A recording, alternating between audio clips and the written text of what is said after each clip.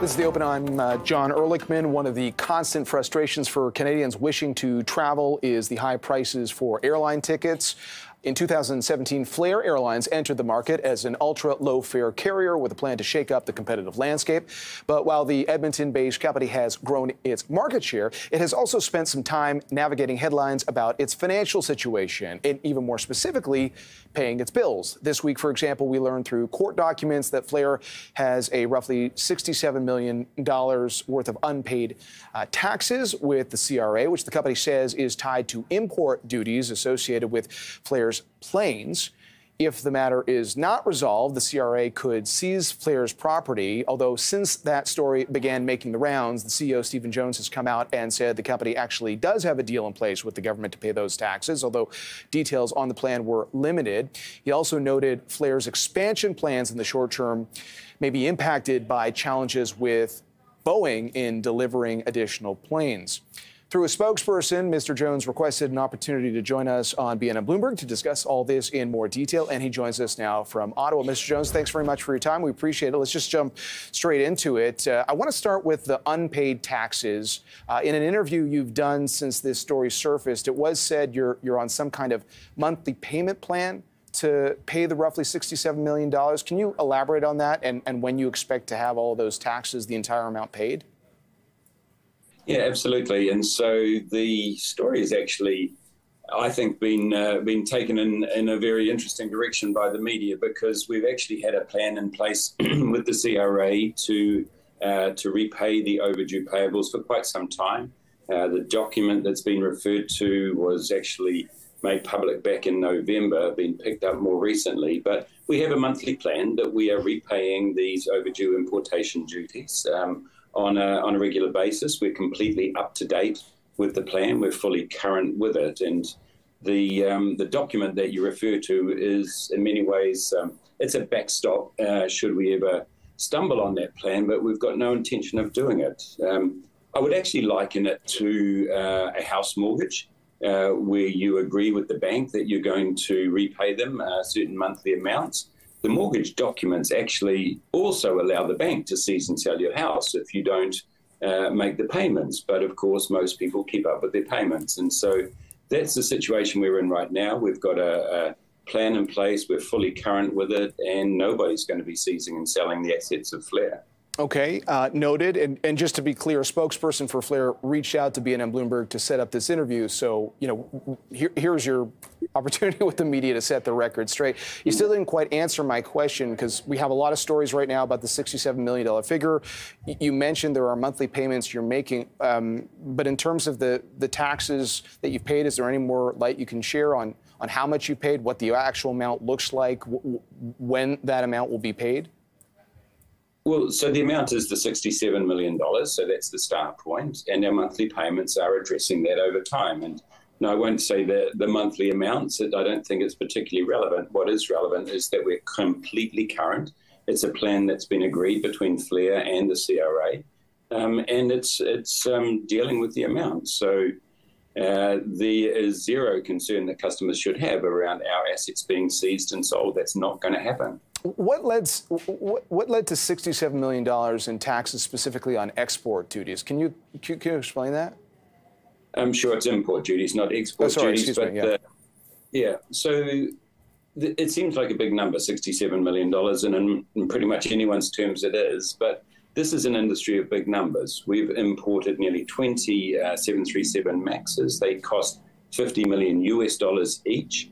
And as they come across the border from the US into Canada, manufactured by Boeing in the States, they attract an import duty. And so it's that import duty that has accrued, and that's the one that we're now repaying. Now, I think one of the things, I mean, most of the time we're interviewing executives with public companies. In those kind of cases, when you're hearing a lot of numbers thrown around and you're trying to determine a financial picture for a company, we can see that. It's publicly disclosed. In your case, you're a private company, so we don't know financially what's happening. So let me just ask a straightforward question. Are you a profitable company today?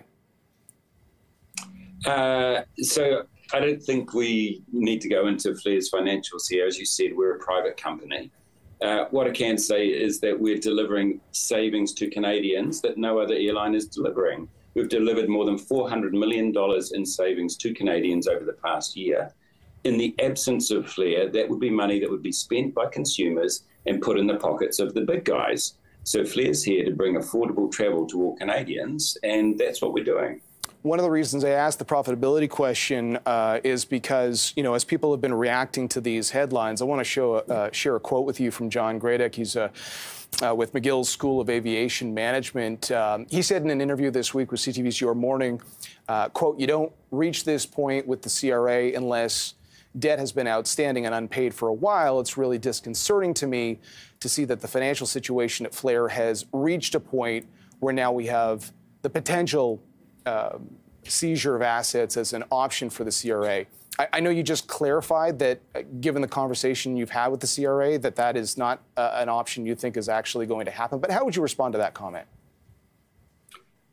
So I would say that John should, John worked for a long time for Air Canada, and we know that people come into these conversations with different perspectives. But what I can say is exactly what I've said already, is that we've got a great arrangement with the CRA, we've got a good relationship with the CRA, and we're paying our bills. And so I think that actually, and I would reflect this to BNN, and particularly, I think you guys were one of the first to jump on this kind of sensationalist angle about the situation we're in, which I don't think does our customers and consumers in Canada any favours.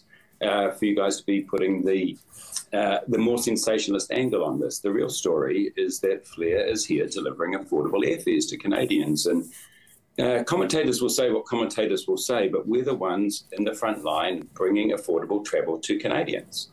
Mr. Jones, with respect, I'm not sure what's sensational about this conversation we're having right now. We did invite you on to get clarity on all of these numbers.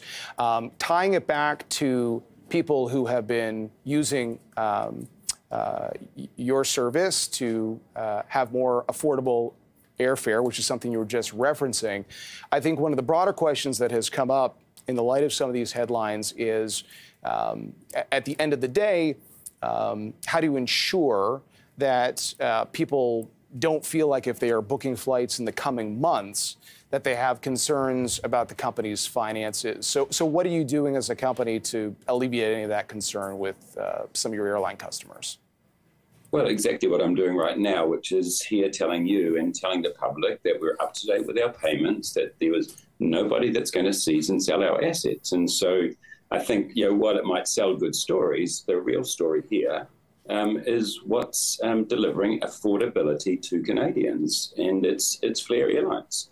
Do you think, if people are watching and maybe they're looking to book flights in the coming months, could you share a pledge that anyone who is booking tickets on Flair right now is not going to be impacted in the future by issues other than, the normal things that happen in the airline industry, like travel delays?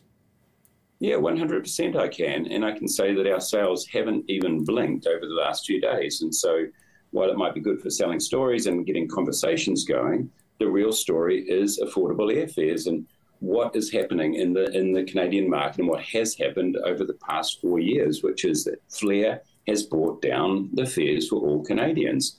In the absence of Flair, not only would you not have cheap fares on Flair, you wouldn't have cheap fares on the other big airlines either, because they'd have the market back to themselves. And so it's not an easy path we've chosen. It's a difficult one.